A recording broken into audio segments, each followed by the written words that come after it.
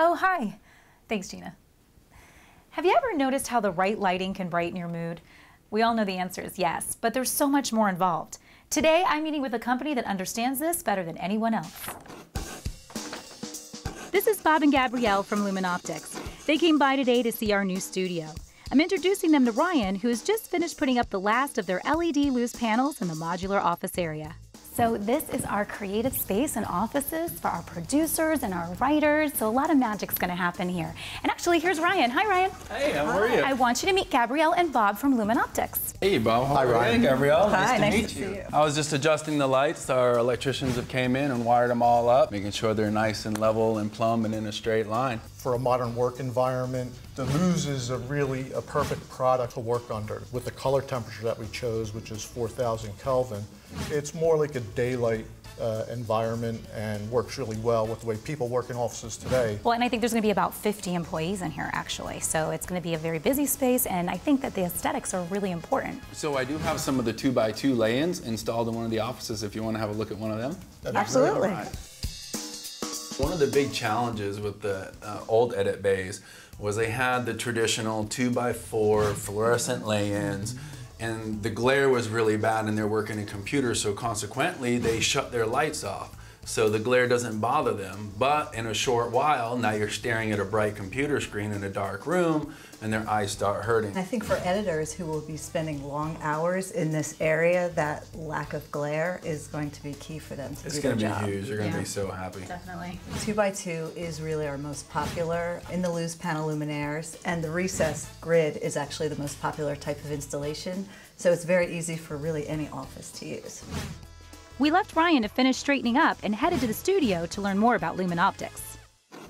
Well, Gabrielle and Bob, thank you so much for joining me in the studio. Tell me a little bit more about your company. We really try to execute on designing purpose-built fixtures to solve specific problems. Fixtures are highly engineered with unique optical and electrical properties that make them some of the best in the industry. Can you tell me more about the lighting design process in general? We typically start with schematic or layout, mechanical layout of the facility, and then we model those spaces in software, determine which of our fixtures would best be suitable for those spaces to get the most even lighting scheme that we can get. It all comes down to the products, right? So I want to take a closer look at some of your products. Yes, Great. let's Okay, do it. let's head on over. Okay, so let's dive right in. You've got a couple of your really awesome products here. These types of panels have been around, believe it or not, for a long time. They used to be fluorescent based. These panels are less than 1/2 of an inch thick. They have strips of LEDs along two edges, and the LEDs fire the light into a waveguide this way that then shoots it back out the surface and illuminates the whole panel.